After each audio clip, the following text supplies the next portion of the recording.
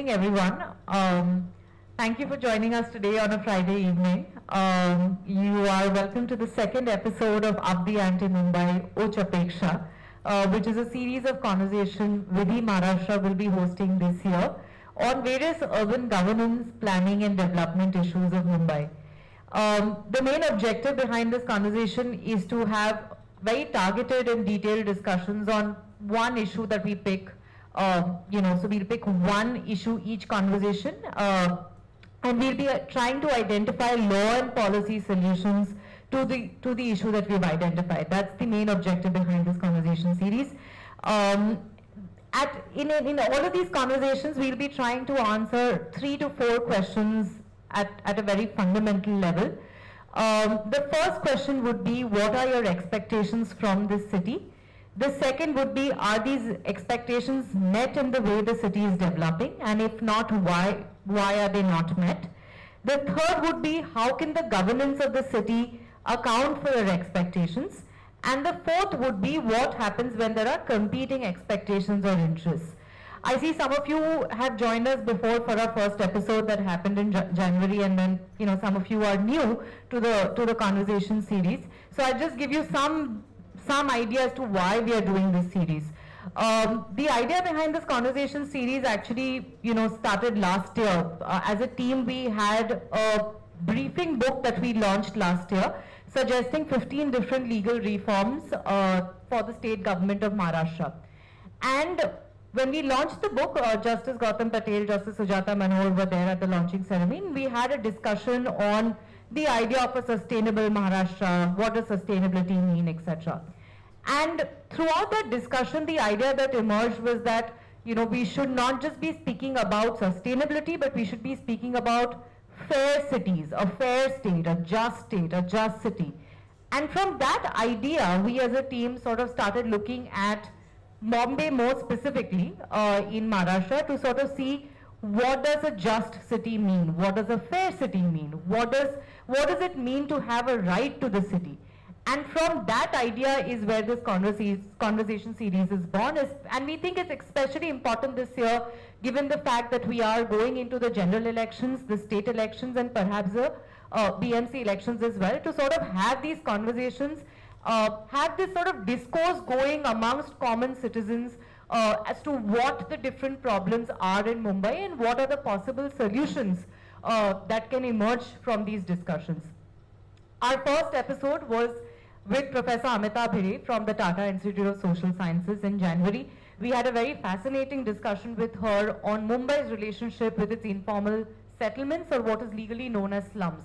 And we discussed, amongst other things, the various gaps in the state's town planning laws as well as the slum rehabilitation and redevelopment laws.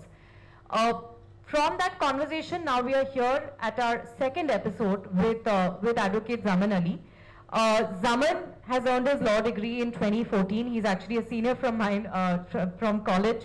And you must have read his name quite often in the newspapers, but I'll still give a very brief introduction to his work.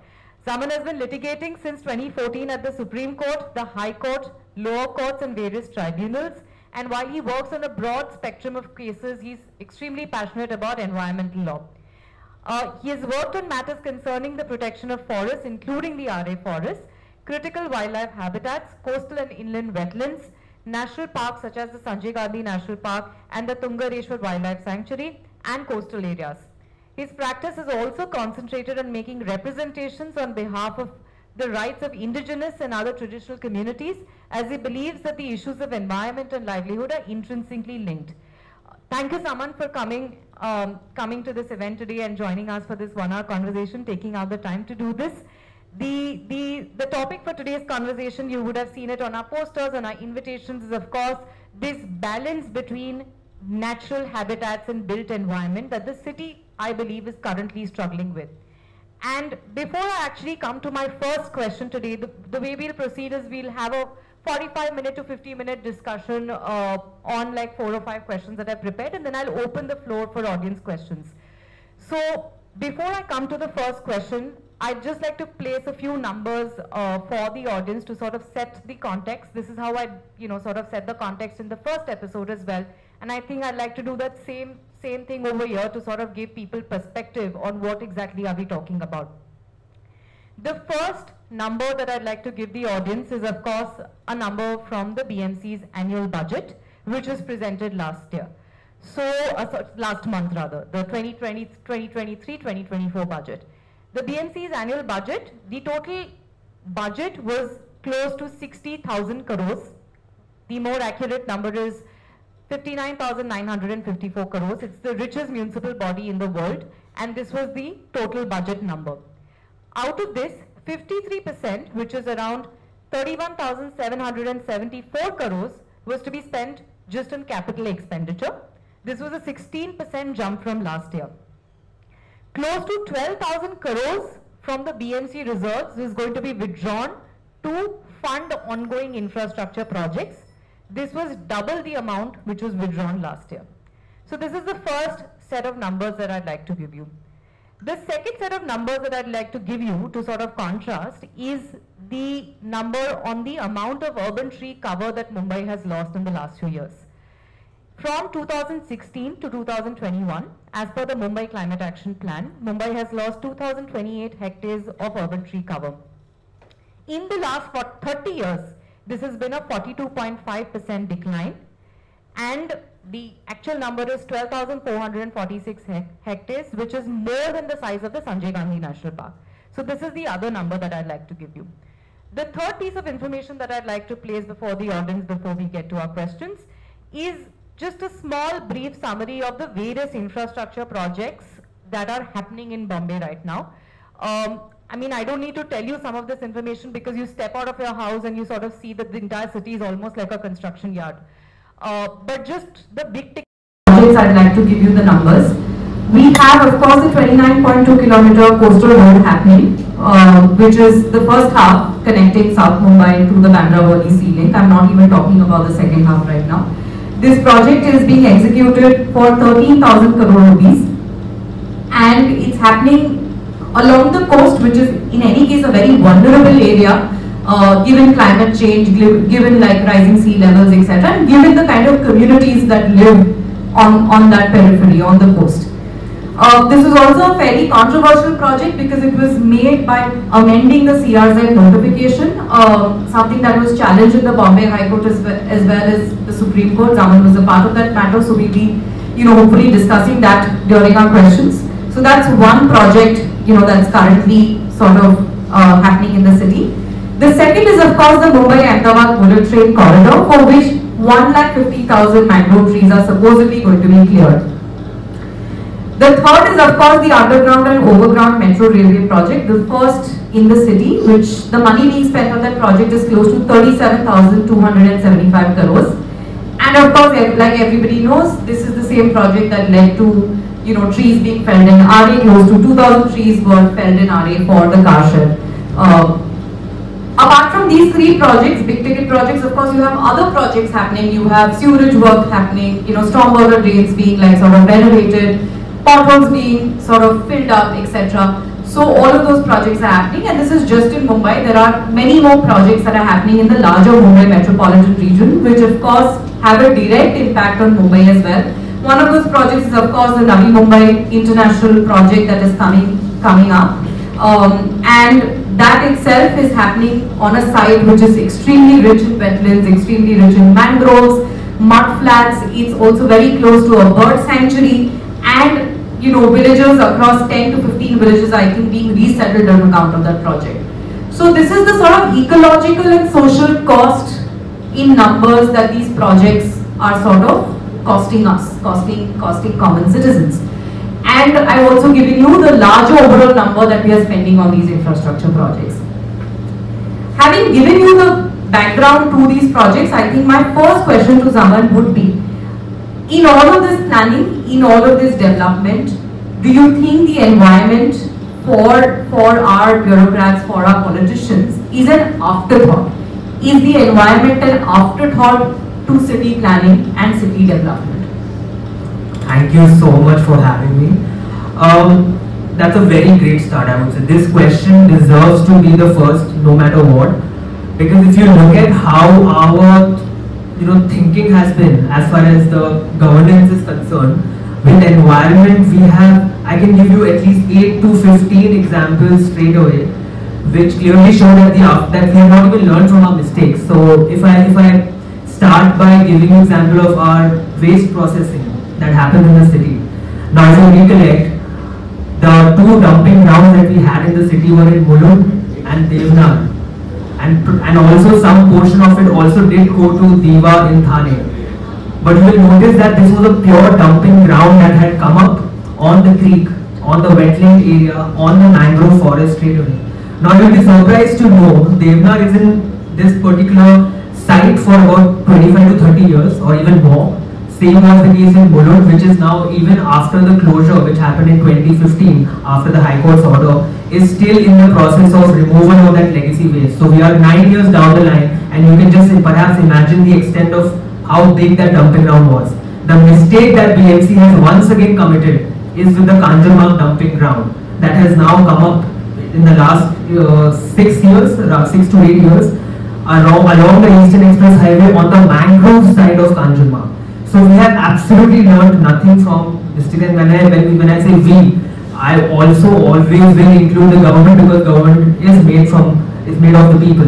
Now the reason why Kanjurmarg has gone there was only because there were some people who had objected to the plan which was required to be made somewhere in the northern suburbs, and that plan didn't work through. So what they chose was to completely avoid the written law, which is the CRZ notification that applies here. CRZ emphatically clearly says that, especially with respect to Mumbai, there can be no solid waste management site on the ground. So what I see is that now that the matter is also in court, I must also point that out. What we generally see is that the submissions generally made by BMC and their contention is always that no, but if you look at it, the entire area where the dumping ground is really existing is in a non-CRZ area, or which is not affected by tidal flow. But perhaps the location, the wetlands, the site inspection reports of coastal zone management authorities, pollution control boards clearly show, time and again, even in court, there are 11 inspection reports that say that this is indeed a CRZ, an area affected by mangroves, tidal flow, and it just shows that when there is an entire planning framework that's happening, they just do not regard environment or keep that environmental planning at the epitome, at the higher. So that sensitivity towards understanding how environment plays a crucial role in planning and governance has been missing, and in fact that is applicable to many other natural habitats, because I see that the topic does deal with natural habitats.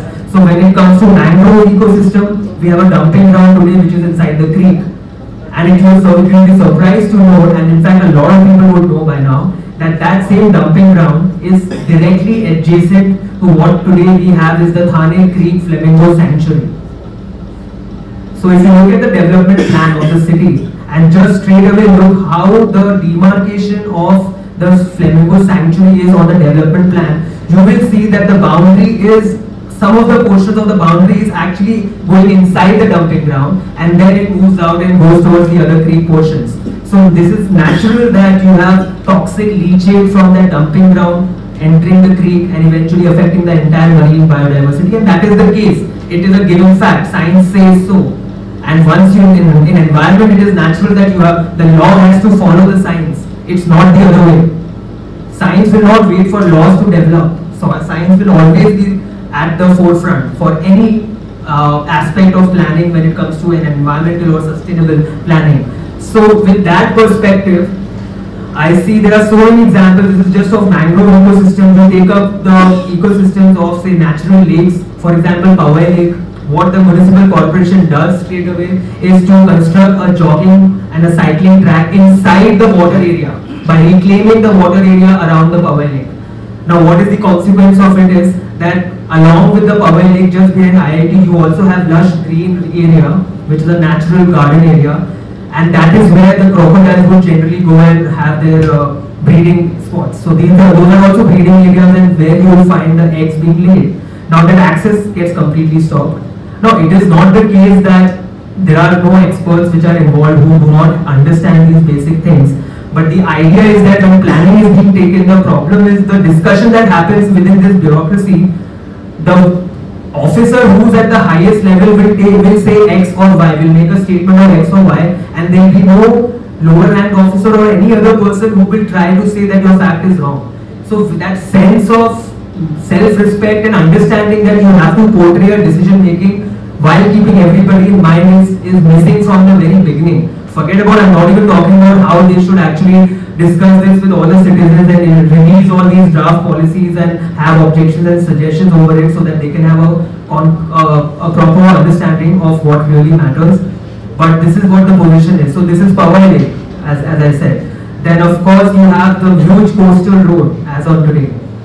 Well, in 2020 or 2024, you are in a city where, especially with climate science becoming completely clear today that how sea level rise is going to impact, or climate change is going to impact coastal cities, more so in a tropical country like India. So the outcome of climate change and the consequences of climate change vary from region to region. So in a tropical country, what is expected more is that there are going to be higher bouts or higher intensity of rainfall in a shorter period of time. And when that happens, it's a recipe for flooding. So you have a lot of rainfall coming in. Obviously the water needs to be percolated into the groundwater. There must be water sponges, natural sponges around, so that that intense rainfall can be handled naturally. Because flooding will happen if you don't maintain that. And what we generally see is that the data that is being given these days is that no, the rainfall was very normal. If you generally see in the last 2-3 years, when you have the monsoon session, in the middle of the monsoon session or at the end of the monsoon session, you will see BMC releasing a press report or IMD releasing a press report very clearly saying this was a normal rainfall, in fact above average, and all our tanks are full, all the lakes are filled with water. But what they are missing out is on the scientific aspect on how that rain is taking place now. If you recollect, we had a July with 2 weeks of sun last year. That is something we need to discuss, and people should come out and understand it. Before that, we haven't had sun in July, and we should acknowledge that being in this location, you will not have. It will be overcast, it will have rains, but it will be over a period of 4 weeks. That 4 weeks has come down to 2 weeks. This is the science we are facing. This is the climate change we are facing as a tropical city. So instead of coming back to this project, instead of at least thinking bare minimum, which is now a minimum thought process for any travel or any bridge that is to be constructed, though bridges for private roads is a strict no-no in today's time. However, if you are constructing a mode for travel, especially through a road, then it has to be on stilts. It cannot be reclaimed. What BMC has done, it has reclaimed 117 hectares of our western coast, just between the Priyadarshini Park, a little bit of a portion near the Princess Street flyover at Marine Drive. So from Priyadarshini Park up to Worli, 117 hectares of land has been earned from that water, in the language of BMC, earned. Now this case was obviously before the High Court, and the High Court straight away said that this particular project is now being implemented without even having gotten an environment clearance. As basic, forget about the fact that how the EC process today exists, who are the people who are taking decisions at the level of granting environment clearance or not. I am not even going there. But to completely disregard this project by saying that it's merely a road and forgetting about the fact that you are reclaiming 117 hectares. I'll also talk about the consequences of 117 hectares. Scientifically, what's going to happen? Erosion of Versova and Juhu beaches and more. However, looking at this decision making, it's completely clear that the High Court was straight away, in fact, was with us and straight away said that this project cannot commence unless you get an environment clearance, follow the environment impact assessment process, ensure that public consultation happens, and what the only clearance that they had received was a coastal regulation zone CRZ clearance, which was also brought in as an exception by changing the central notification. So CRZ notification is issued by the central government, and believe it or not, the lobbying is so strong that any amendment that happens, and of course it applies to the entire coast of the country, from the western coast all the way down to the eastern, all parts. But the provisions that get amended in the CRZ notification are crystal clear that are made to suit the needs of this city. Always. The entire CRZ notification was amended by bringing a clause to create an exception for this project, the coastal road project. That happens. The court said that amendment is general in nature, we will uphold that because it provides an exception to a rule, but for this particular case, it is not an exceptional case that you can't build it on stilt. It is not an exceptional case that this is a requirement without which there can absolutely be no sense of travel in this city. You do have roads internally and otherwise. So the High Court struck it down. The matter went up to Supreme Court, BMC, and the matter is today pending. I want to make it very clear and in fact make people aware about the fact that today the entire road has been constructed merely on the basis of a 4-line stay order of Supreme Court.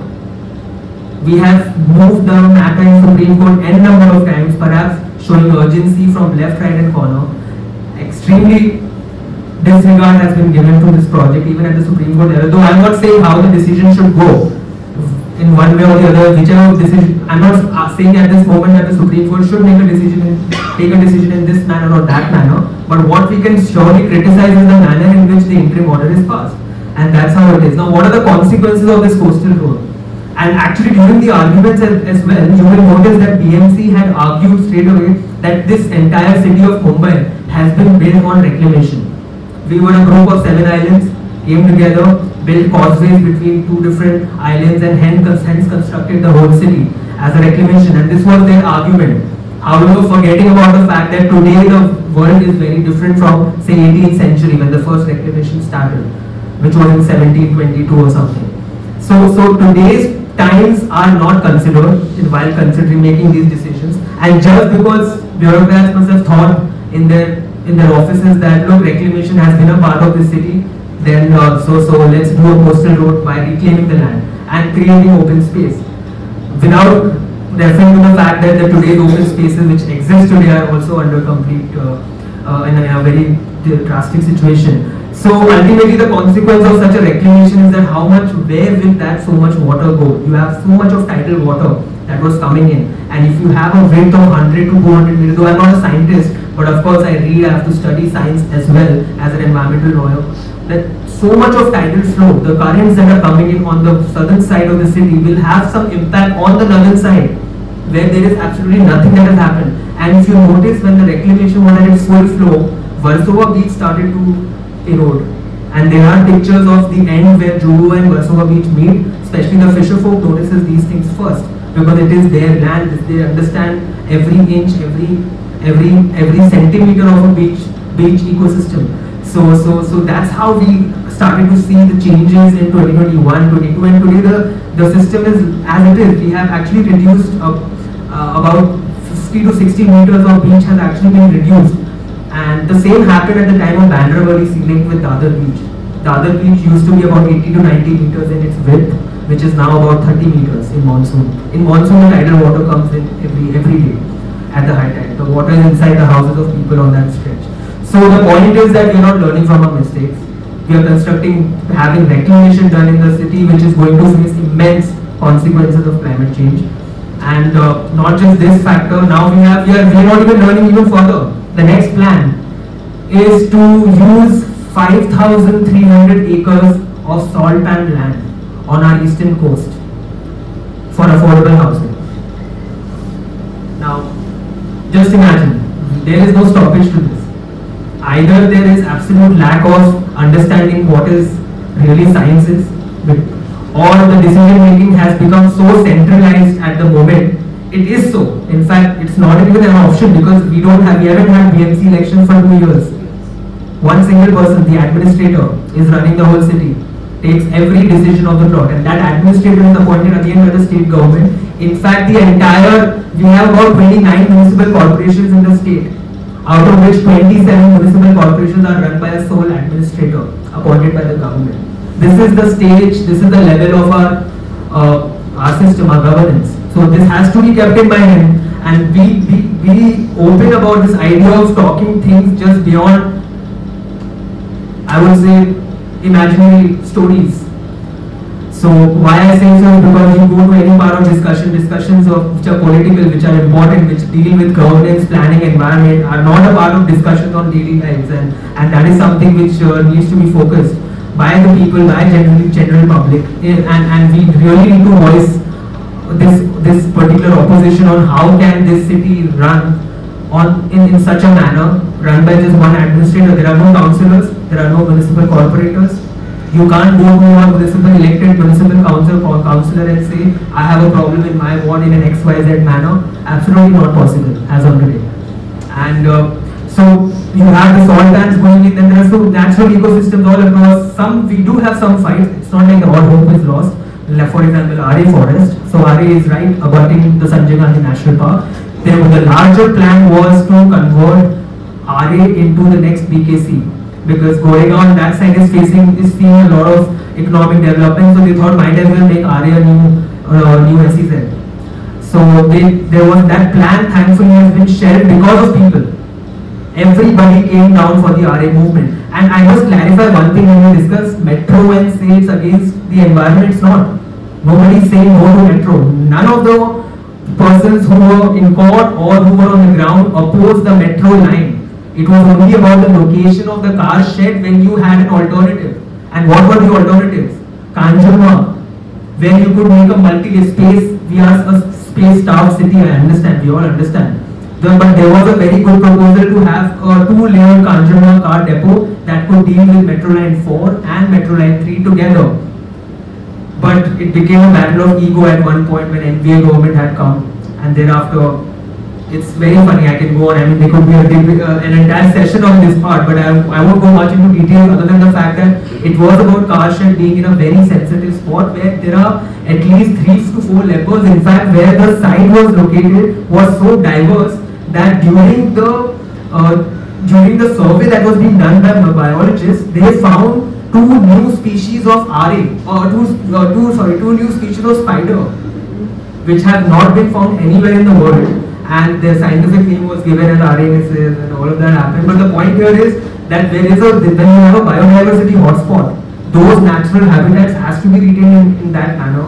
We have a national park within the city limits, and it's the only national park in the only city, rather, Bombay is the only city other than Rio that has a huge national park within city limits. So there are many examples like this. Powai Lake, rivers. Now, you will be surprised to know what we are doing with the rivers. The municipal corporation right now, Mumbai has 4 rivers: Meethi, Poisar, Dahisar, and Oshiwara rivers. These might look like rivulets or small rivers, but they have a huge role to play because they carry the water flow from national parks top, and the catchment areas coming from the hilly region of national park to down. What corporation has done, instead of making sure the floodplains are restored to its original position, because some of it are backed by encroachers at the moment. There are informal settlements, no difficulty, they could get rehabilitated, but retain your floodplains.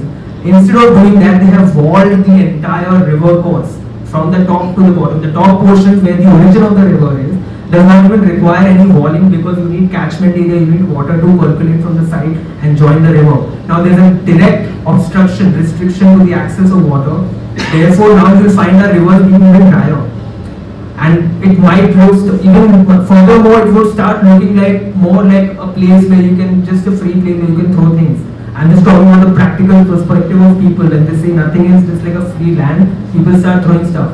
And it doesn't even end there. Not only has it been walled on all sides, but the river bed has been concretized. So whatever little bit the real work of what a river is, that when it is flowing around, obviously that water is also going and the groundwater recharge is happening, you have stopped that by restricting the access to there's no connection between the river and the water anymore, the water and the ground anymore, because in between you have this concrete layer. So it's not even, I would say it's way beyond even being commonsensical. Forget about having any basic understanding of science. So these decisions are all latest decisions. It's not something which is way past 20 years ago, 15 years ago. We know what the science is today. We know how it's going to impact the city. But this is the level of planning that's going on today. And there are more examples. I can give you 5. Yeah, I think this is just fantastic. I mean, just the number of examples that you pointed out where we clearly see absolute either apathy or perhaps no sort of sense to why these decisions have been taken, right? And that sort of gets me to my second question. which is, and if you could give us specific examples, it would really help, which is to sort of ask you, where do you think the problem lies? And does the problem lie in the text of the law? So, for those of you who are law students, you know, environment, forest, wildlife, etc. as a concurrent list item. So of course there are central laws on it, but like states can make amendments to those laws. There are also state level laws on the environment. So do you think the problem lies in the text of the law? Are there gaps in the law? Or is it the way the law is being implemented? Where do you think the problem lies? Because what I'm hearing from you so far is that, you know, it's probably implementation that is a problem. It just seems that the people who are implementing these laws for us, you know, are completely disregarding them, or sort of like are finding loopholes in the law to sort of, you know, go around making these decisions. And I think if there are loopholes, then I'd like to know what those loopholes are. So like sort of to try and understand where is the problem lying, or is it both? You know, both. It's both. That's the straight answer. And you would know what is the common point here. It's the common point between both is that there is lack of understanding on why we require this in the first place. Why do you have to understand why environment is very necessary. See, ultimately the planning, whoever is planning has to be a person of integrity and needs to understand why this law is here. Because if I can take you to what Baba Sahib Ambedkar had said to the constitution at the time of framing of the constitution. He had said that however good the constitution is, if the persons who are implementing it are bad, that constitution will always be bad. And even vice versa, he says however bad the constitution is, but the people who are implementing it are good, that constitution will be good. Because it is a direct connection to our life in every sense. Now I think that particular aspect is so well put in that it applies to every administrative decision making as well. So with this perspective, I feel the answer is both. And when you say how our laws at the moment are in the moment, and it's really unfortunate that if you look at the manner in which in the last 10 to 12 years the environmental laws have, or any amendments that have come to the principal acts, or any superseding notification that have come to the principal notification, you will always see that they are in dilution. There is a very core environmental jurisprudence which is called the principle of non-regression that has been entailed in the object of any environmental law that comes, which is that no matter what, the sole purpose of an environmental law is always to protect and conserve. If you are bringing an amendment, it has to be a positive amendment. Make it stronger to protect and conserve. This is the principle of non-regression. Forget about this principle of non-regression, but at the moment, the dilution is so vast. I can give you more examples. Say for example the CRs and notification.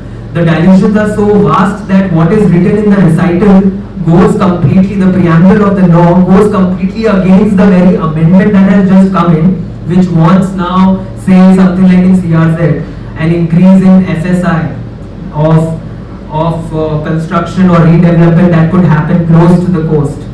Now we are following a model once again, what the Western model is, blindly. We are just looking at, okay, having tall buildings next to the coast, wow, it will look very good. Oh, people will have a great view and we can sell the money and we can earn through property taxes and all municipal taxes. Now this idea is so strong, it's so bad because we could perhaps leapfrog that step.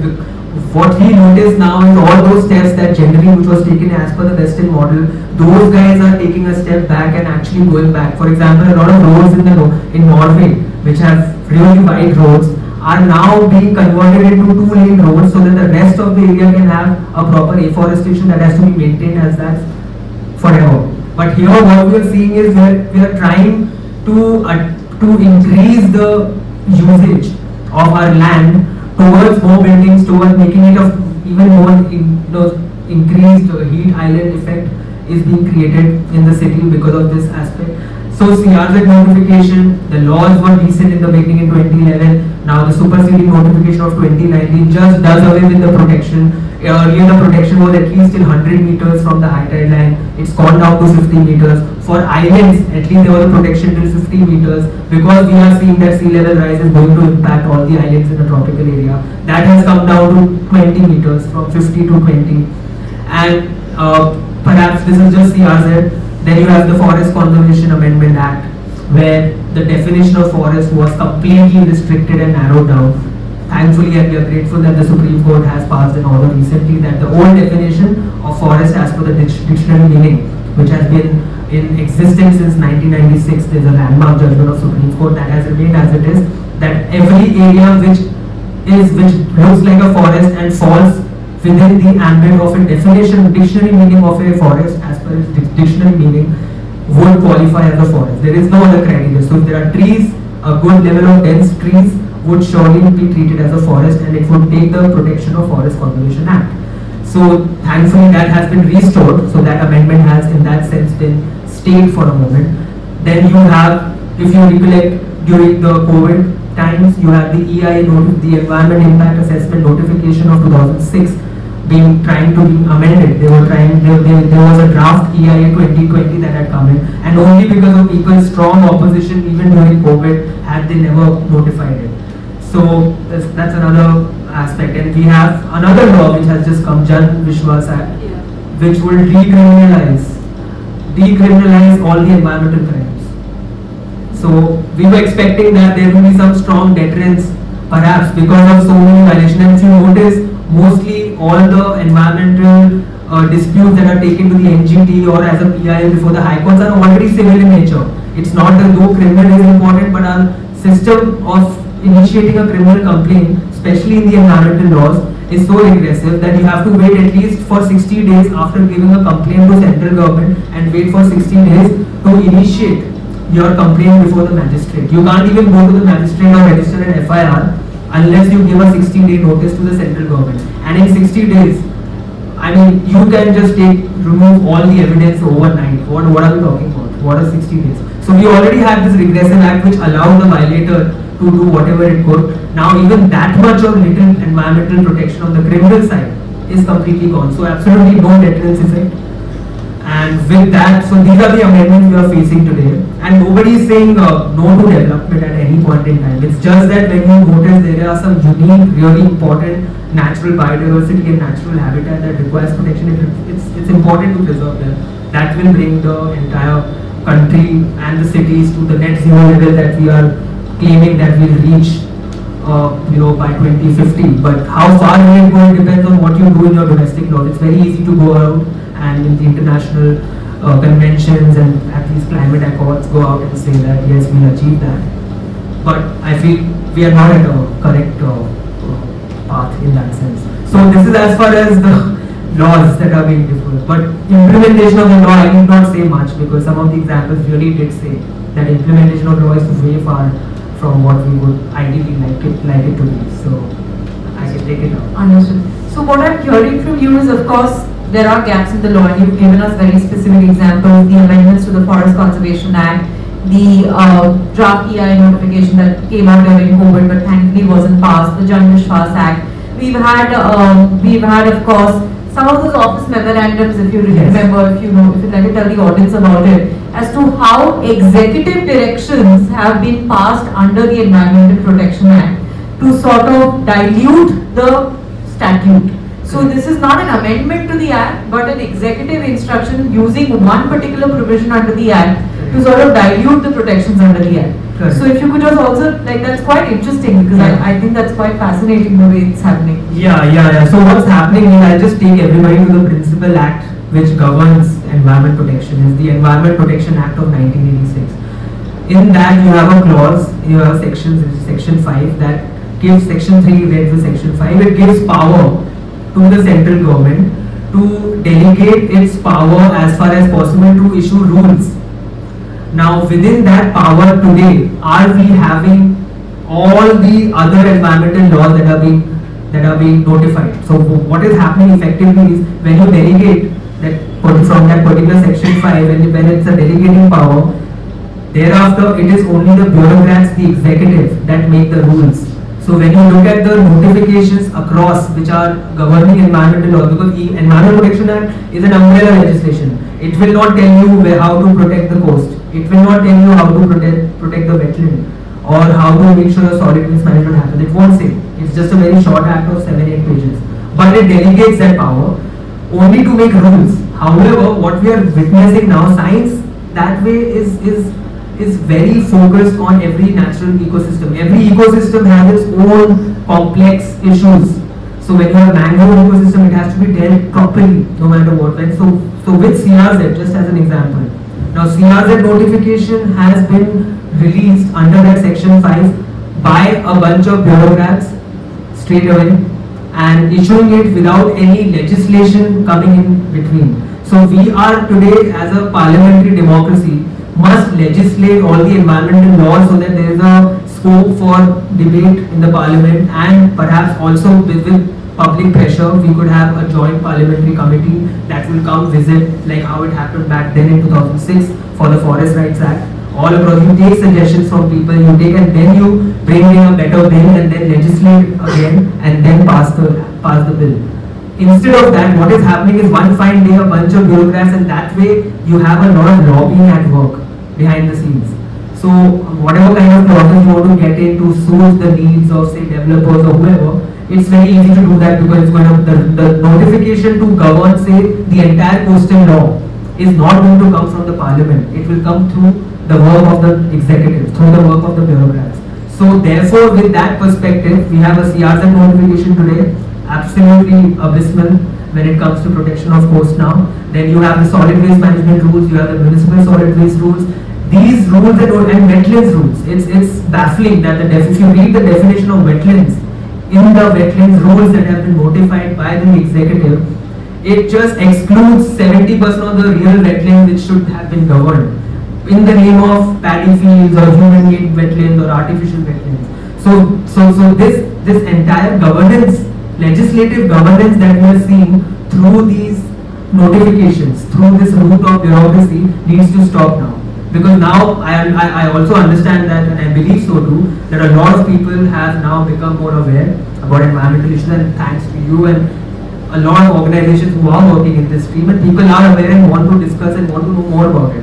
With that perspective, I think time has now come to for the central government to not delegate or issue any notification under section 5. Perhaps they should always legislate while dealing in any ecosystem.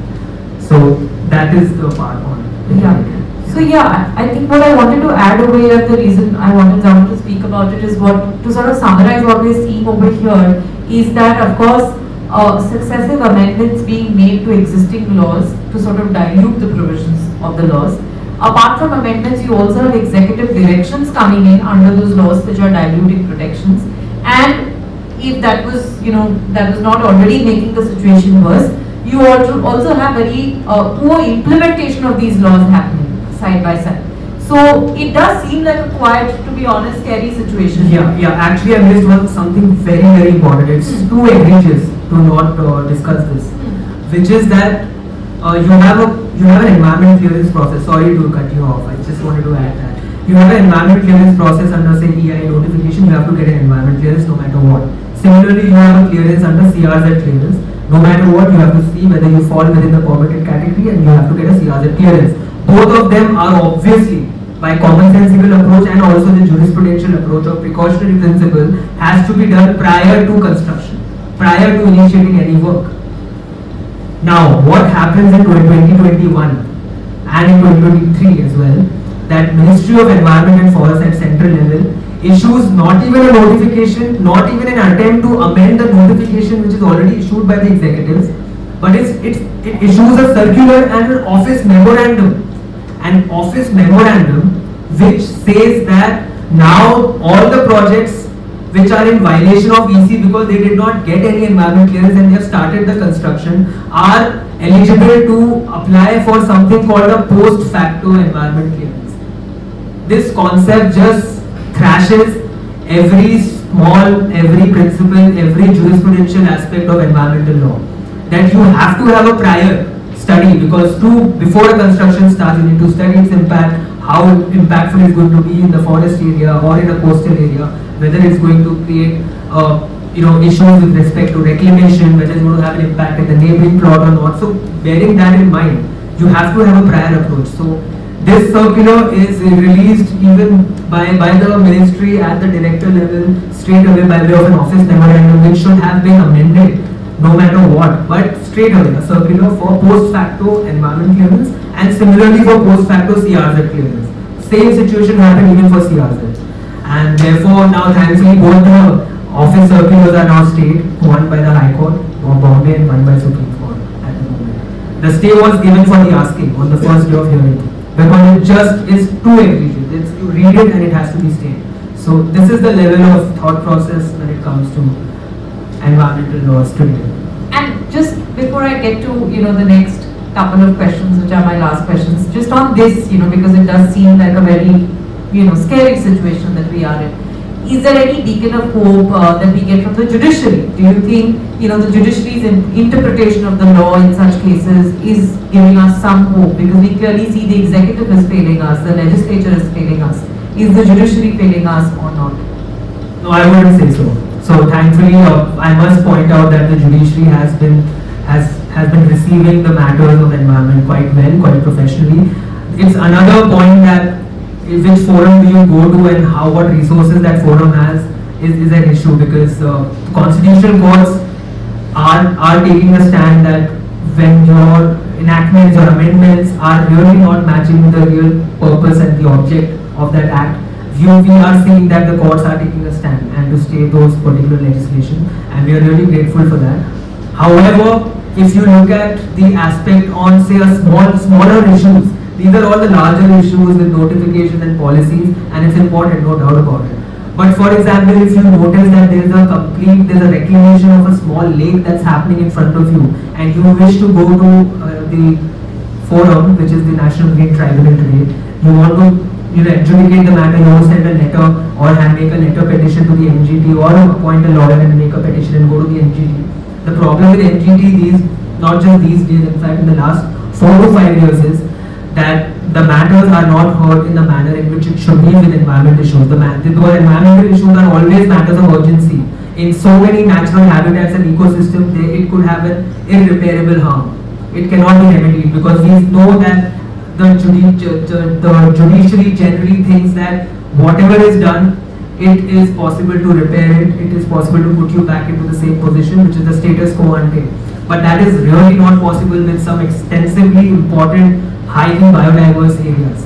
So in that sense, I do not think the tribunals are really functioning well in that sense, because either there's lack of training or lack of sensitivity, but we are also not finding judgments that could be very encouraging, because be it any environmental clearances that are getting challenged, the rate of dismissal of any appeals which are filed against the environment clearances, be it for mining or be it for any purpose, is now more than 95% today.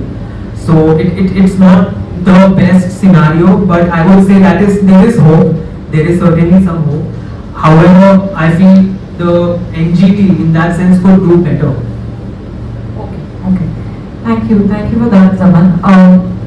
My next question to you is now slightly digressing from the issue of environment to people, to communities, right? And you represented, some of these communities in your matters as well. So my question to you would be, with the help of examples, could you tell us how these infrastructure projects have an impact on the communities, like mostly vulnerable, marginalized communities who are living in the city, and how problematic is it, considering the fact that we have enough evidence to show that climate change is going to have more of an adverse impact on these communities as opposed to people living in high rises. These communities are more susceptible to adverse impact when it comes to climate change, and yet when we have these infrastructure projects, it is these very communities that are resettled, that are removed, displaced, their livelihoods are impacted, etc. So could you elaborate a bit about that as well? Certainly. Thank you for that question. In fact, the best person to answer this is Mr. Nandakumar Pawar, who is here on my left, and he represents a lot of fishing communities. He is himself a fisher folk and he does fantastic work. So what we see is that every project that is taking place on the coast, you look at all sorts of wetlands as well as our mangrove areas. The mangrove ecosystem is a very important breeding ground for the fisher folk. Now we are a city. Bombay, Mumbai is a city of koliwaras, which are the fishing villages. We have more than 20-25 koliwaras in the city. In fact, if you include the MMR region furthermore, The idea that these communities have been involved in the growth of the city has been completely washed away. There is no consideration of their suggestions when a policy comes in, because they are the first persons who get affected straight away, as you correctly pointed out. And what happens practically these days as well, for any project that comes in, reclamation is a huge problem, no doubt about it, because you can't reclaim. There are so many fishing villages on the coast that what happens when you reclaim is that there's a complete decimation of that fishing village in the region, because after say every 5 or 6 kilometers we have a new fishing village. So to rehabilitate them is not an option, because fishing is their only livelihood.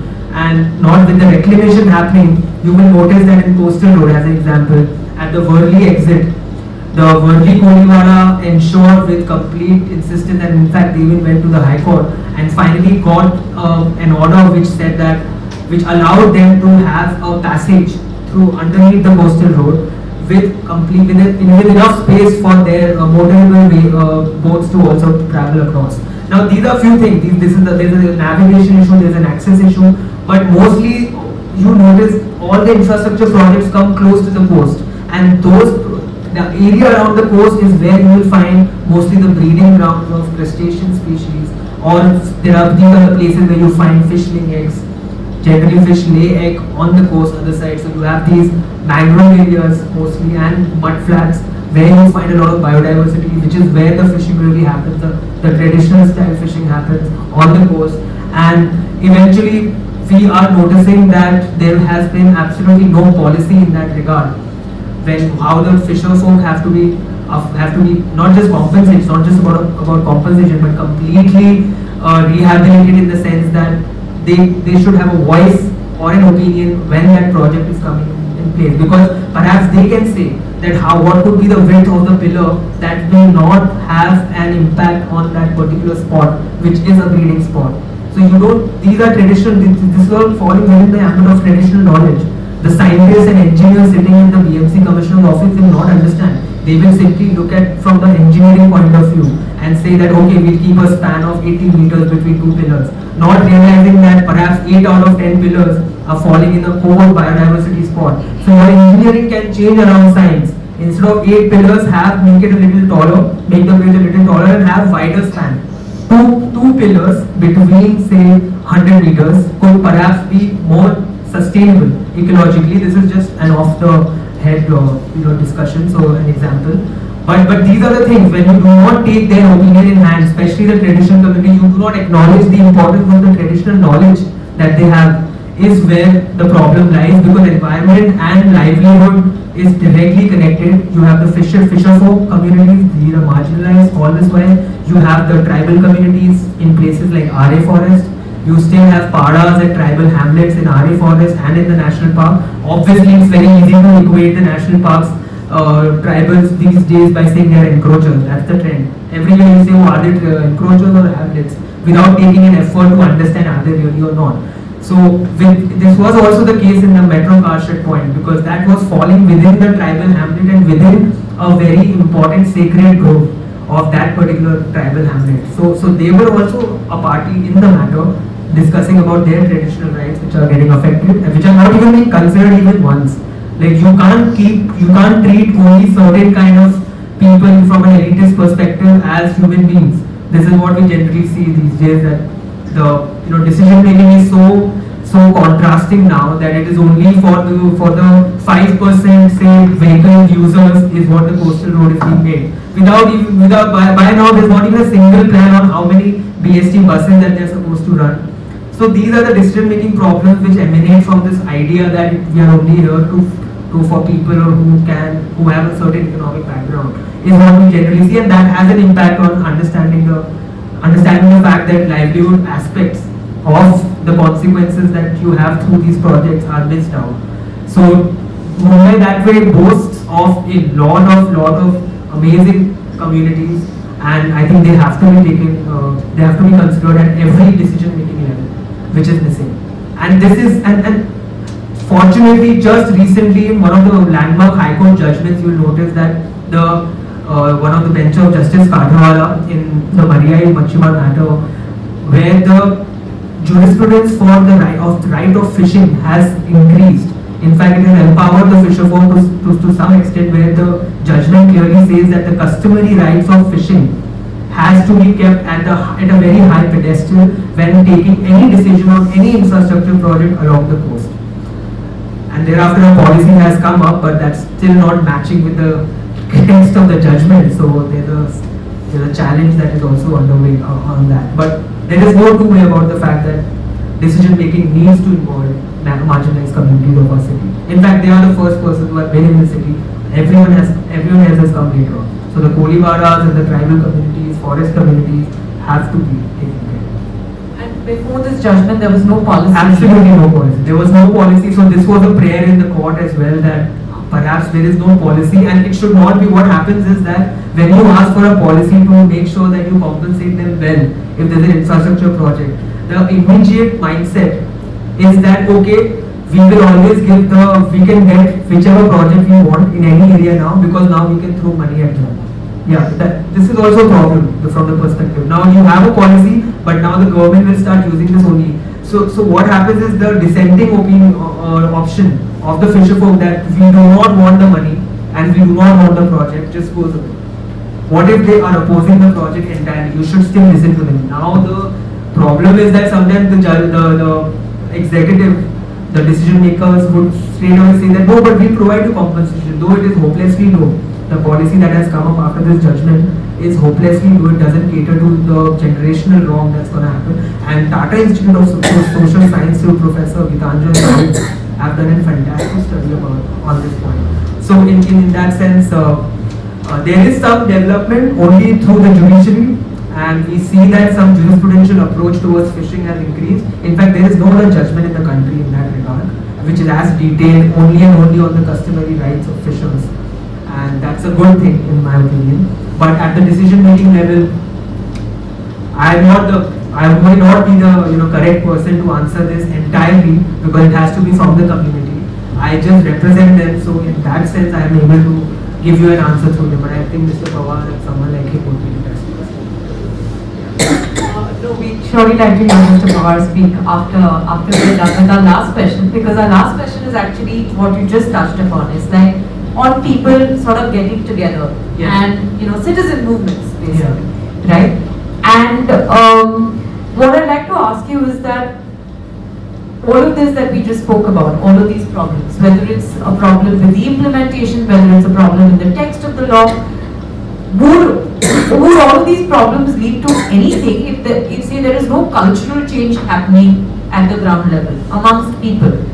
From what I understand, citizen movements, at least in Bombay, are fairly fragmented. They're very project specific, of course. Some park in Bandra, some reservoir in Malabar Hill. So they seem to be very fragmented, and say barring RA, you don't see a lot of people getting together and sort of defending the environment, going to their political representatives, sort of demanding things, etc. It doesn't seem to be much of an election issue, at least, is what I understand, and you can correct me if I'm wrong.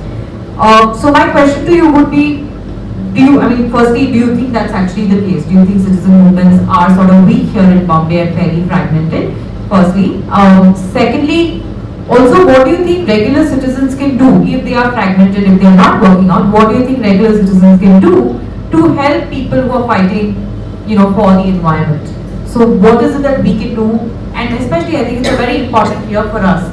What do you think we can do? Apart from like just talking about it, what do you think we can do? To answer your first part, I would not say entirely that the citizen movement is slow here. It's about who is being shown in the media and whose image is projected when somebody comes on the road more. Because if you look at the fact that we have a lot of fishing community protesting left, right and center, but that will not be shown in the national media or in even the English media or the Hindi media. But yes, it will be shown in Marathi media, but that may not have as big of an outreach as you would like. You take fishing communities, you take tribal communities, you take people who are protesting against the Anganwadi workers, Anganwadi workers who are wanting their rights to be given. All of them used to be on the road and they would protest in open spaces, in open areas, and that entire culture has been shunted to the backside of Azad Madar. You can't today go and protest on the road, and if you do, then there's always, you realize that there's a perpetual section 144 order that's going on. More than 5 people can't be together seen. So these are the aspects. So this is not some, I think this is systematic on how to make sure that protests are at the bare minimum in any city, and it should not be projected as much because it could be a power issue. And these are always seen as things like being set up by the other side, by the other political party XYZ, which really doesn't make sense, because if you look at the demands, you see how it's going on. But anyway, in my opinion, in that sense, citizen movement do exist. Yes, there is a scope for further improvement. We should ensure that more people in different areas, in fact, make ourselves aware first about really how big or how bad or good this issue is from your perspective, and just do not only think about how it will impact me, because it will always impact you in one way or the other. Something that is going on, environment is such that it will not close the doors, or it will not come into your doors just because you feel that it's not going to affect you. For something that happens, say with the coastal road reclamation in south of the city, 100% will have an impact in the north of the city, and it's already happening. So environment will have a direct impact on you one way or the other, including the air pollution issues that we know of today. So in that sense, being yourself more aware, and ensure if you feel you are aware and you are wanting to spread this word around, you have to have these discussions even at personal level wherever possible. Forget about bringing this down, and because how do you unite yourself? You start uniting yourself with people around you and then take it forward. So that is one important aspect. Thereafter, I believe making representations in the government, though it will fall to deaf ears, no doubt about it, but still, and at least trying to go to your ward officer and complain about the issue would be a very important aspect, especially when you unite together as an organization or an association. Force, I'm not saying that these things should happen in your daily life between Mondays to Fridays, but perhaps on a Saturday or Sunday, you guys, people could come together and approach their ward level officers. Nobody wants you to come to the municipal corporation and only deal with the municipal corporation. We have so many wards. Go to the ward officers, discuss with them, tell them their issues. If they don't, then perhaps at least if you have busy lives, then please support the organizations of the city who are actually working on the ground on a daily basis. There are a lot of good organizations on the ground. Support them. They need your support. There are plenty of organizations from the community side, from the NGO side, which really does require. So read up on which are the good ones, and perhaps reach out to them, tell them this is an issue, and you are willing to help them in whichever manner. So society will work in this fashion, because no individual person can change things overnight, no matter what. So with that background, I think there is scope, and Mumbai has been a city of protests. We have a long history. The entire freedom movement has its base here. So it's in the people, no doubt about it. Just that you have to become more aware and get out and be there. So I think there is a lot of hope and scope for people to unite further on many issues. Okay, no, thank you for that. I think that was my last question for today. I think we've already exceeded. Yeah, I think we're around 1 hour. We started around 10 minutes late. So perhaps we can now open the floor for audience questions. We can take maybe 3 or 4 questions, and I'd just like you to first introduce yourself. If you're with an organization, please tell us your organization name. And if you could keep the question really short, that would be very helpful, because that way we'll be able to cover more questions. And if you have a comment, maybe we can discuss the comment post the discussion. So that way, the focus is on the question and sort of answering the question, and not really a comment. We can have comments, perhaps informally can get together after, because there's going to be tea, coffee, snacks. So we can sort of discuss comments, perhaps during that time. So I think we'll have questions now. My question is that government, for example, we take a case of RA colony, these things. Now government divided the people, and because they says that if you don't have a the station over there in the RA, then the mass people are in the, you can see the how the people travel in Virar and other trains. So if you don't have a metro, the majority people will suffer. And green lobby says that okay, why you cutting down the tree? So in that situation, what the majority, what we should do? So I had touched upon this though, but I can just give you a small recap. So this issue was not merely about cutting trees, and it is not about entire metro line. The metro is very much required. It was always the case that metro is needed. Nobody opposed the metro. It was only about the location of the car shed when you had good alternatives. The idea of sustainable development is always that you need to look at adequate alternatives. And in this case, there was a car shed that could have come up in Kanjurmarg in a pattern where two car sheds could come together in the Kanjurmarg near the Eastern Express Highway. And the second option was near the Kalina Mumbai University land. So with that perspective, the metro car shed, it's not that the green lobby or the organizations were just all out saying, oh, don't cut the tree. Of course, there was an involvement of tribal communities because there were sacred groves around it. Other than this fact, there were alternatives that were available for the government to take a decision. Only problem was it had become an ego issue with the CM of that time. So that was it. Exactly. So the idea was that car shed in Kanjurmarg was coming up for the Metro 4 line in any case. There was a plan thereafter to convert or to move the Metro Line 3's car shed to Kanjurmarg as well, and then make a composite car shed for both lines together, which was the most cost effective, could have saved at least 900 to 1000 crores by just doing this. I'm just giving you the number, monetary number. Other than that, how the value of the monetary value of the ecology that could have been saved is exceptionally high in any case. So it could have been worked out, but like I said, it became an issue of ego. There is perfect site for multiple metro car sheds. Yes. If free from any CRZ violation, there are no mangroves or wetland exist. Just slum around it. It's a grassland which is cultivated by some miscreants. Nothing about that. There is no biodiversity exists. I am from the same area. And it can save a lot of money, taxpayers' money. Why can't we take that option? Anyway, Metro 6 is going to Kanjurmarg locations, multiple chances of economic development. This is the thought process of the government, in which we are not considered. I am also fighting in that case. And with those efforts, with the efforts of the RA movement, perhaps the car shed has come today, but the other projects have been shelved at the moment. So there was like I said, the plan of making a new SEZ, something like AKC in RA, that has been shelved. Because there are a lot of, as you have said, nobody object metro car shed. They object only location. Correct. And when there are viable options, why can't we take it? Absolutely. Time and again you reiterated that the higher levels of judiciary has been cooperative with the concerns of the civil society.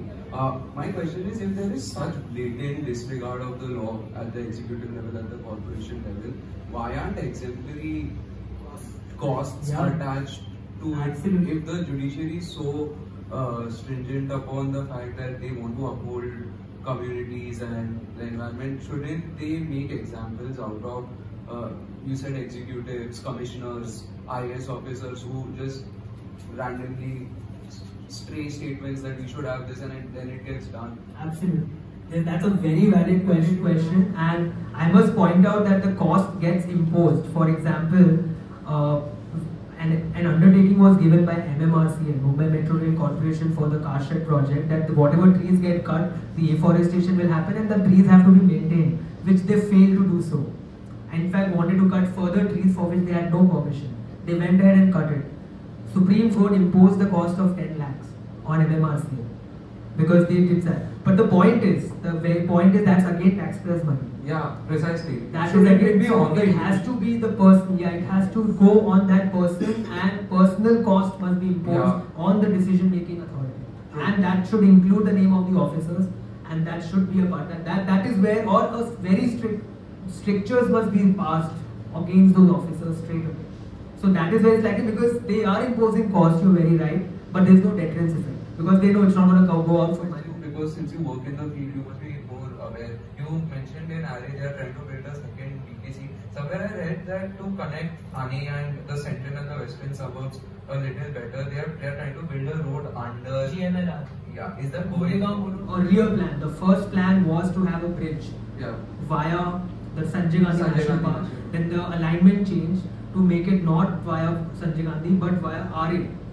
So this was again a bridge. But again there were a lot of protests, and of course organizations like Vanshakti did place on record what could be the alternatives, and now that plan has changed entirely to an underground. Does it reduce the repercussions? What does it do? Environmentally, yes. It does. It does. It by a huge margin. Yeah. However, I'm not a scientist, I'm not a scientific expert, but as far as we see, the impact assessment shows that this alignment would certainly be far less, because not even a single tree is getting cut, or not more than 10 or 12 trees at the most on both sides of the opening. So we are saving almost 5,000, 4,000 trees straight away. But you have to see something very important is at what is the timeline when these decisions are made, and it really matters ultimately when we discuss about citizens movement or our personal responsibility. It all comes down to just who you vote.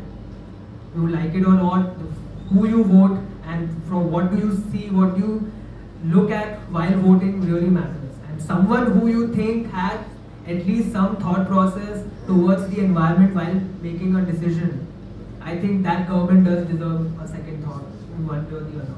So these are the things one has to keep in mind while voting is a very important part. I just have one question. Do you think one of the problems is, especially when it comes to the implementation of laws like CRZ and GI notification, is the lack of environmental considerations in the planning process? Like for instance, when a development plan is being prepared or a regional plan is being prepared, would you say there are adequate provisions in those planning laws that deal with the environmental repercussions of, say, proposing a higher FSI in a particular area or allowing particular kinds of developments in specific areas? Or would you say there's some scope for more of an integration between, say, your EIA and CRZ notification with planning regulation? Absolutely, absolutely. That's a very good question.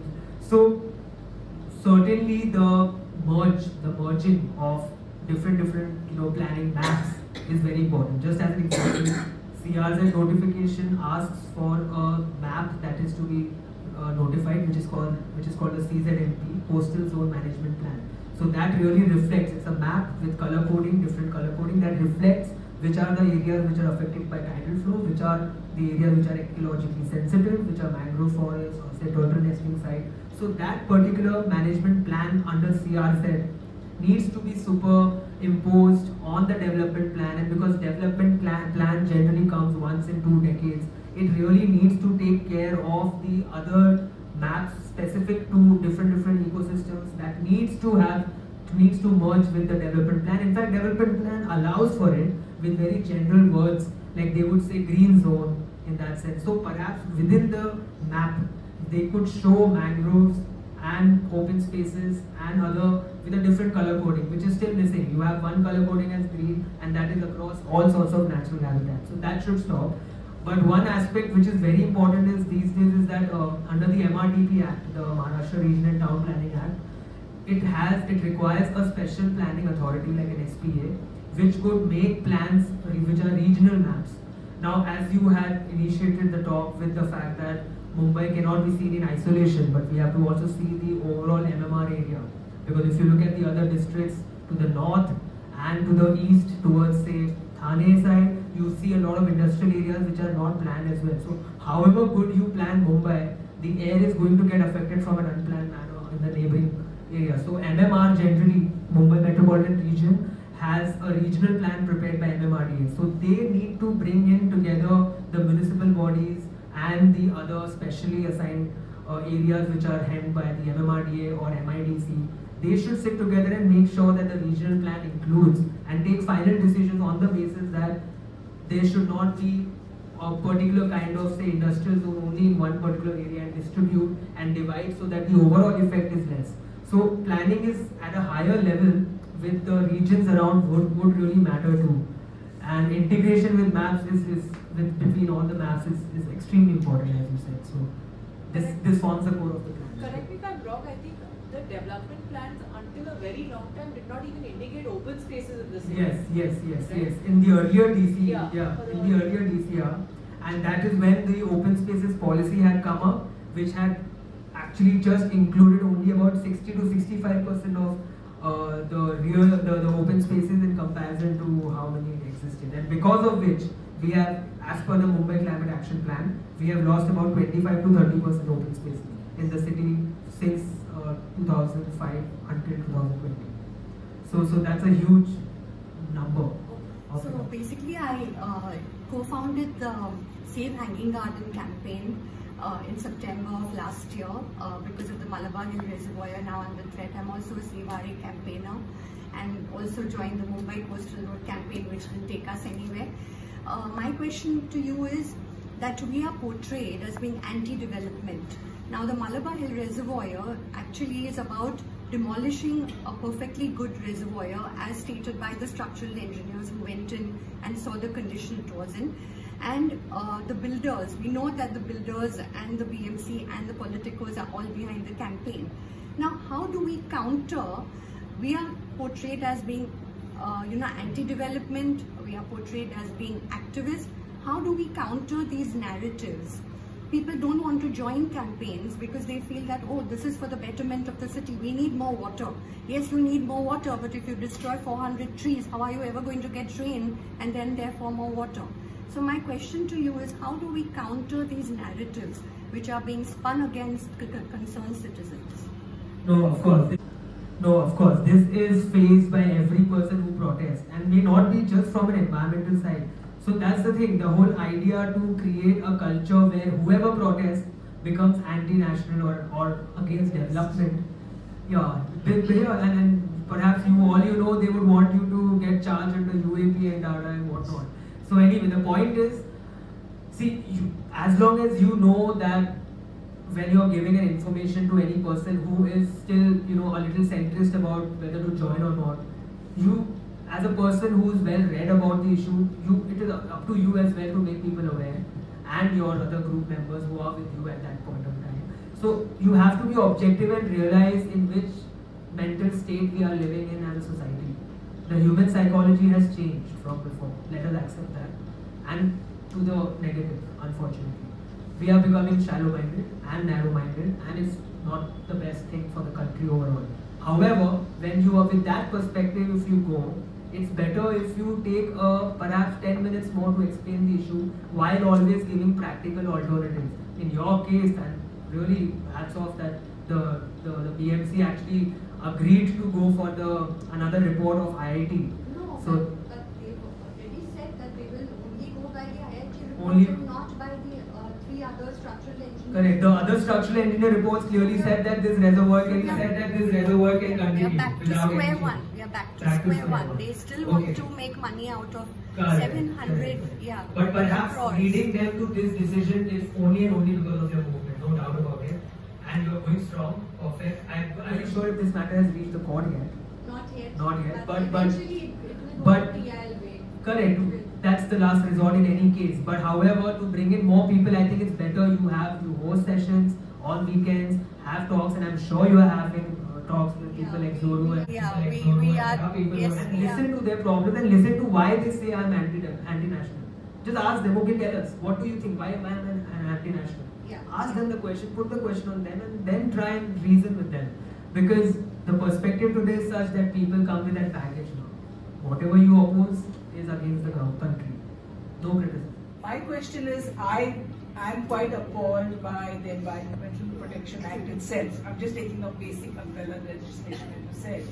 Do you think, given that we are in 2024, okay, and that fact there are several departments who need to, be part of this whole urban planning and development projects, do we need to have laws which are, really revamped, new legislation, or very strongly amended legislation which also mandate this dialogue between the different arms of planning, and also have, when I say deterrent, it should be also not just a fine, a monetary compensation that, like you said, paid out of the taxpayers' money, but criminal liability. Today in the IPC we have just two sections, malignant act where you have to cause disease. Yeah, Negligence. which is ridiculous for you to prove the ingredients of that, that to that standard, and which was relevant 100 and odd years ago. But basically, do you think, because I feel the way the tribunals function, especially the NGT, is supposed to be people friendly, and you just write a letter, but a letter never gets treated as a petition because they come up with 20 objections from the department. And they say we are overburdened, we are too burdened. Exactly.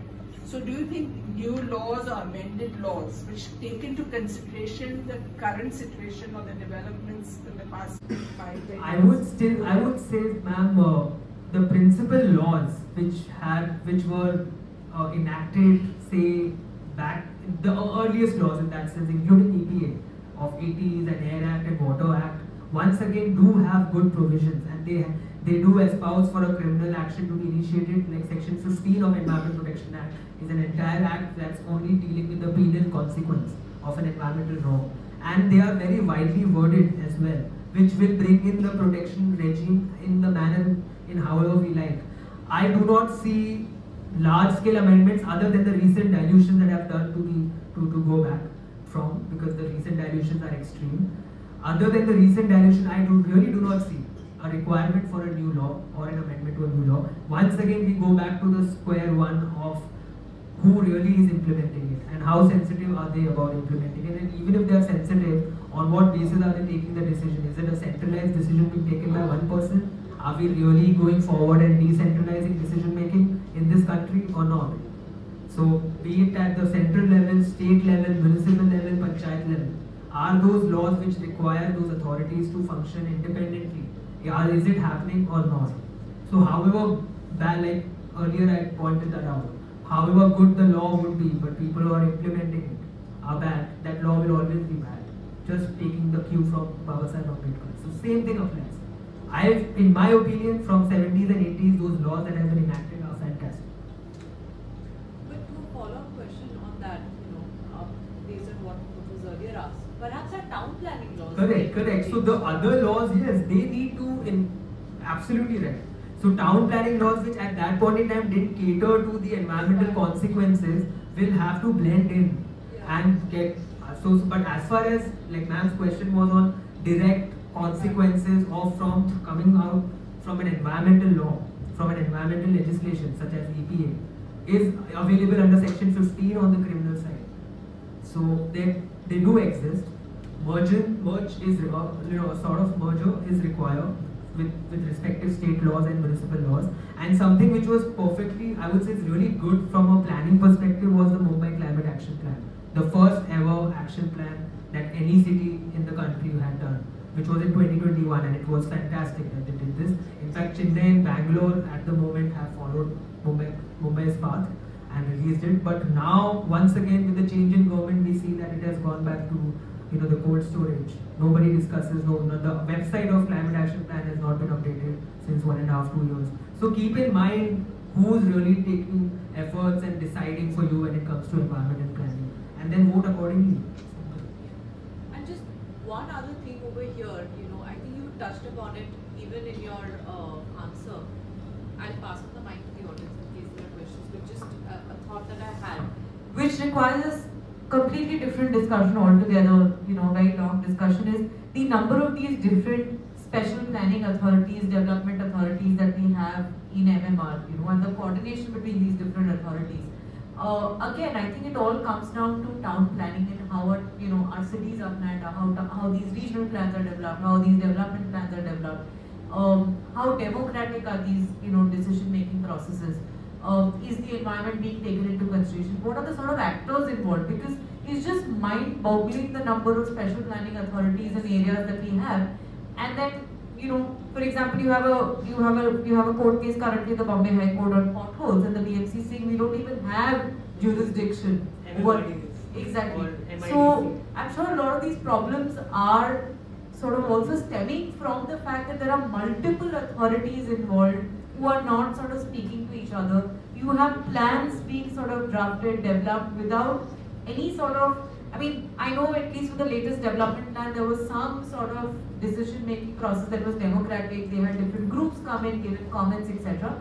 but it's at least not there under the law. We discussed with Professor Vidhi also last time, is that the process of making a development plan is so one-sided. Like there's barely, at least in the law, there's nothing that says that public comments have to be taken into consideration. I think there's one provision that says.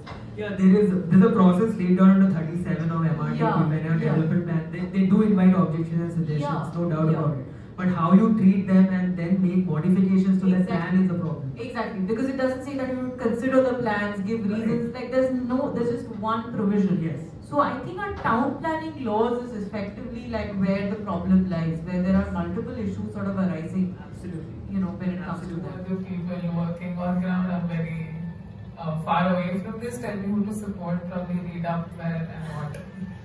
Well, you'll find that with your own research when you start, but I don't want to name many organizations and give you a list as such, but you have organizations like One Shakti, Conservation Action Trust, Bombay Environment Action Group, and even individuals like Mr. Pawar from representing fishing communities, and so many other members of, say, tribal groups and associations. So perhaps, if you delve further, it's not very difficult to find, and it can also be close to your heart, what kind of interest you are. If you would like something to do with, say, marine ecology, you want to do something for the deep sea, then there are organizations that do so. I'm just forgetting the name, but I can tell you there's a marine biologist based out of Andheri who has come back to the city. I'll give you the contact, and this person does that. So similarly, you have One Shakti doing for wetlands, mangroves, national park, forest areas, and perhaps you can look at their background, their past work, and take a piggybacking off what you said, with a number of different authorities involved in like the decision making, and who is the ultimate decision maker at a municipal level, state level, whatever, if it goes to national. So what is the involvement of the Ministry of Environment and Climate Change, and what role do they play? Because isn't it a little contradictory that they have like these conservation and management programs happening at let's say national level, but then when it comes down to municipal, so many communities are being affected, and pollution, and like you said, whether a bridge is being built on this side of town, what about all the people that are affected on the other side of town? So what role do they play in all of this? I'll start and you can join, because that will be a long answer. So I'll start from the very basis of everything is our constitution. Our constitution is worked out in a manner that we are a quasi-federal country. We're not a fully federal. So you have a list of union list which comprises of subject matters that only central government will deal with and enact laws only for that particular subject matters. You have a union list, then there's a state list which provides subject matters of where exactly would be only for the state to enact laws, and then you have a concurrent list where if state already has a law in that list, then that will prevail. However, if there's a gap in law and it falls in concurrent, then central government can enact. So from that perspective, you have, now again it's complex because environment per se is not a subject that is provided in its clear form in any of these lists. There are land is a state subject, then you have rivers which are falling in concurrent, and also the interlinkage of rivers, because we are a vast country with long rivers across different states, that portion falls in the union list. So starting from that perspective, environment was treated as something that could be dealt with under two articles, Article 48 of the Constitution for the state, and state would mean the central government to start, because at some point there needs to be a start, because in 1950 when the Constitution was enacted, maybe science was not so far and we did not have full-fledged environmental sense as we have today because of our own consequences, our own actions. With that perspective, there is so whenever questions of land comes, then you have issues of town planning, then you have issues of forest, you have issues of wetlands and other areas. So that all fall within the revenue lands, and therefore state has been given a free flow in enacting laws which will not be in, say, conflict with the central law. Central law would be the Environment Act, and what Ministry of Environment and central government would generally do would frame the larger law, and within that law they will impart the responsibility towards state level officers only, because central government in this big of a country can't take any action straight away. Now there's another thing which happened in our country in the 1970s was the 73rd and 74th Amendment, which further decentralized a lot of actions to the municipal level and further down the state, and to panchayats, further down to village level. And further, so for urban area, your municipal corporation became an important decision maker, and for village level, it's panchayat. Now, in that segment as well, when it comes to say solid waste management, when it comes to say implementing issues of cleanliness, daily cleanliness, all of that form part of the core municipal level. Now, the problem is that with this aspect, if say municipal corporation of Mumbai wants to construct a bridge, so for construction of that particular bridge, the clearance is given by a state level authority. So it is not the case that municipal corporation will think tonight that from tomorrow I want to construct a bridge. It can't just suddenly go and construct. It has to apply for an environment clearance at the state level. So clearances are at state levels, and decision makers to send a proposal are at the municipal level. So the clearance providers are the main guys in that sense at central. And if it goes beyond a larger threshold limit, if it is of extreme likelihood of causing impact on the environment, then it goes to the central level. So decision makers ultimately who give grant you licenses are at central and state, but anybody can initiate a project and seek clearance from them. So this is how it functions. Now town planning is another aspect which of course requires at the state level to make sure your open spaces are fine, your gardens are maintained, and that's a policy level again which is separate. I don't know if that answers your question. It makes sense, but okay. I just don't understand. Surely in these instances where they haven't gotten environmental clearance, who is going to hold them accountable? Because like you said, someone can get a fine, but I don't understand why aren't there actual researchers doing research from the, let's say, the ministry that actually can hold them accountable? Because if someone just says, oh yeah, it's fine, build a bridge, where's the environmental clearance coming from? Like, why is it not being implemented? Correct. At a point when there is no environment clearance that is being sought to be even asked for, just as an example, when it comes to coastal road, the corporation did not even apply for an environment clearance because according to them, a road is not required to get one. However, this was the main argument even in the High Court. All the people who had opposed the coastal road project, including organizations and individuals who opposed, they clearly said that if you look at the larger project, what is the overarching purpose of this project? It may be the road, but road is only the 20% of reclamation of 117 hectares. So what happens to the remaining? That much of reclamation has to be treated as something called an area development project. And the High Court was like, yes, it is not just a road because you are making gardens, cycle parks, bus parking facilities along the coastal road. So surely this is not just a road, it is an area development project, 117 hectares, hence you have to get an environment clearance. So it's sometimes the work of lawyers where they go on to the grey area of what is a road and what is an area development project, and you wait for it. Ultimately you have to go to the last arbiter, to the court, and ultimately the court gives a decision in your favor. You're very happy because at least there will be some change in the mindset and they will not continue with the plan, but our amazing decision makers choose to go to the Supreme Court, and we have an 4-line order on the basis of which it's not a final judgment. The court matter is still pending, and that order clearly says that every work that happens will be subject to the outcome of this particular appeal. I mean, it's nothing. It holds no value now, because with that stay order, entire irreparable damage has already occurred. You won't believe that when we were documenting some more work, some more evidence for that particular region near Worli, at the Worli sea face, we found that those rocks are actually 80 million years old, which were there at the Worli sea face. They were not like tetrapods that you have on Marine Drive, but they were actual old ocean rocks that had existed there during the Jurassic era. And it had its own intertidal biodiversity, marine biodiversity right there. So we lost that. I mean, what they could have alternatively done was have it on stilts at least, but don't reclaim in today's time. And yeah, so decision makers, have it their way. And when it comes to giving an environment clearance, when the proposal comes, it ultimately depends on who are the persons who are taking that decision. Are they being fed with some predetermined decision already? Are they being pressurized to do an X activity or a Y activity? It's quite common in India. Be it to cater to a mine or for a large ticket, big ticket project for political points. It's quite common here.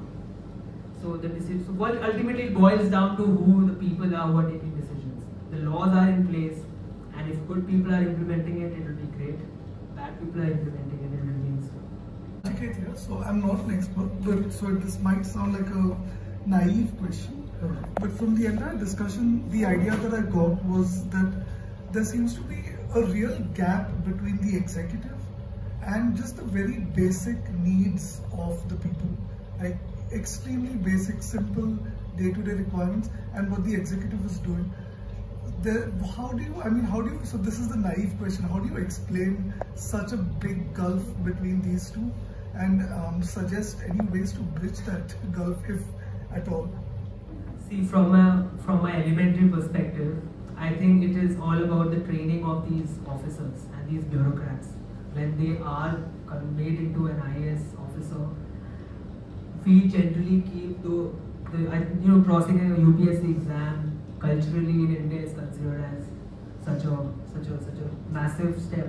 And I don't know, perhaps having passed that exam and the kind of training happens right after that really requires further sensitization and connection with people. But I believe the training would include that, although I have not seen it personally. However, eventually, what is the length of mental strength that they hold while taking decisions? Because one way or the other, each of these officers ultimately face pressure, either at the municipal level in India, or at the state, or at the central level. So, and with this continuous culture that exists in the system, once that person enters the system, you may have that great training. I'm not saying the training will be bad, perhaps it may have been great. They espouse the idea of ensuring you speak to people and really consider suggestions, if that is the case. But the system, when they enter and realize that the real decision makers at cabinet level, who are of course the legislators and the people who have been voted to come to power and take a decision, they just bulldoze over the thoughts of IAS officers or their opinions, is something that does play a role. So if you look at the cycle, I think somewhere the cycle does come back to whom we vote for. We'll call it like an evening today, because we're already running late. Like I said, I think what I'd like to do is just, before we end, sort of summarize, I think the two takeaways that I got from this discussion. I'm sure you have perhaps different takeaways, or many more takeaways, but I had sort of two takeaways that I'm taking back. One is, of course, I think the one takeaway as a lawyer that I'd like to think about more is how our planning laws can improve. What are the sort of amendments needed in our planning laws? And that's perhaps the first question that I started out with, and it was primarily the reason I kept it as the first question is because I started out with this idea that I think somewhere planning is failing, and which is why my first question to Zaman was, do you think environment is an afterthought when it comes to planning our cities? So the answer I get from Zaman is, and we've heard enough examples, is that it definitely seems to be an afterthought, and perhaps the mandate needs to come from the law itself, the text of the law needs to change, our planning law needs to change to sort of incorporate the environment in and have the two of them sit side by side and not sort of sit opposite each other. That's the first takeaway.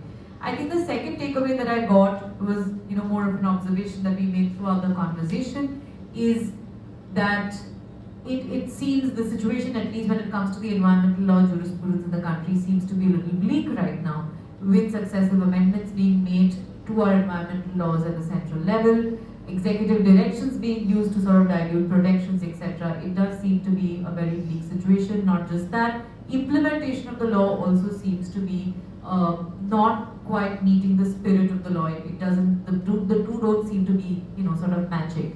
Given that this is the situation, I think our citizens, regular citizens, their movements are extremely important, and I think that sort of gets me to what Zaman said, his answer to citizen movements is that I think all of us have a responsibility at in some way or the other to sort of just notice what's happening around you in your neighborhoods, to the people who are working for you, perhaps, perhaps not directly to you, but people who, come in, perhaps the domestic workers who come into your lives, etc.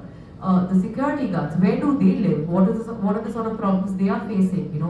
Is the park in your neighborhood, what's happening to that park? Is it being maintained or not? I think just be a little more conscious about your surroundings is, I think, one thing.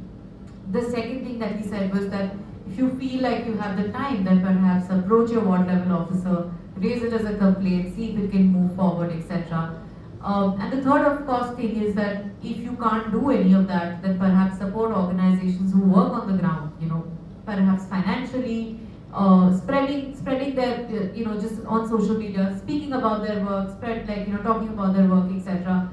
Just support these organizations in any way that you can. I think that's the sort of other takeaway I had, is that the situation looks really bleak, but I think we as citizens can do something. We as citizens can definitely do something in the next few months, and when we go voting. But not just that, not just at the election level, but perhaps on an everyday level, everyday basis also, there is a lot that we can do as individuals. So I think those are the two takeaways for me. And I would really like to thank Zaman once more for sort of, spending almost 2 hours with us today in a very, very busy week. And also to our audience for showing up and spending 2 hours with us today on a Friday evening. Really thank you.